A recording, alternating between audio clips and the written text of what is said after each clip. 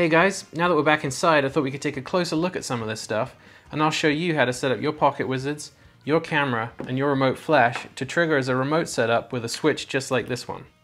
So there's an accompanying article that goes with this video. If you're watching directly on YouTube, then pop down to the description below the video for a link to the article. And in this article, I describe a couple of different ways that you can set this up. So we're going to run through those variations now, and I'll show you all the different options. So I'm going to zoom in a little bit and you can get a clearer view of all of this.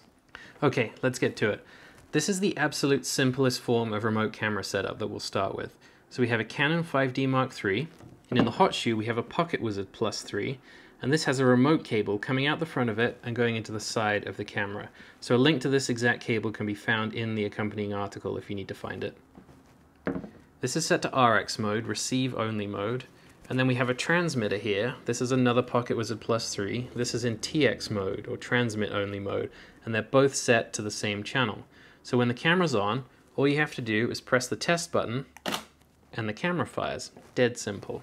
I'm going to introduce something extra here, and this is the cable that I made to go on my bike. So for details on that, read the article because there's diagrams there and it explains exactly how you can buy one or make one of these cables yourself. We just have a 3.5mm phono plug on the end here, and this goes into the socket on the side of the transmitting PocketWizard.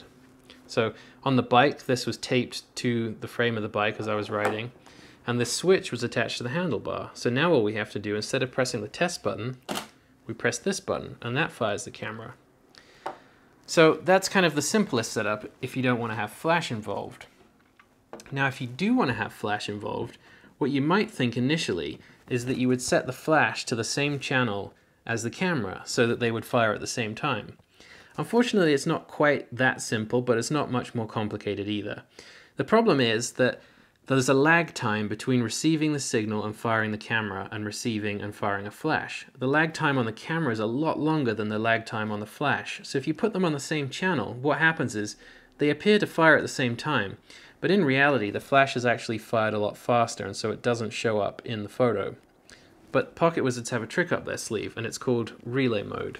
So on the side here, we're going to change this using the mode button to TX RX, and that means that this is now in relay mode. What that means is that this will receive on the channel that you have on the screen, but when it receives, it then sends out another signal on a transmit with one channel higher than the receiving channel. So this is set to receive on 17. When it receives, it's going to send out a signal on 18 as well. So I have a PocketWizard Multimax here. I'm going to set this to channel 18, one channel higher than what this is receiving on. There we go, 18. It's plugged into my Canon flash here. And so now what happens, we'll turn the camera on. When we press this button that was on my handlebar, flash fires, camera fires, and now they're both in sync. Okay, so for a lot of cases, this is going to be the setup that you're going to want to use if you have a remote camera and a remote flash. This is kind of the simplest flash setup. There's a couple other things you can do though, a couple other little tricks. So I'm just going to take this out of the hot shoe. And we're going to switch this from relay mode into receive only mode. So we're kind of back where we started here.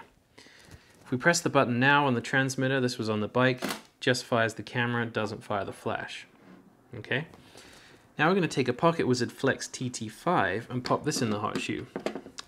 Now the TT5 has a trick up its sleeve, and that's called hypersync.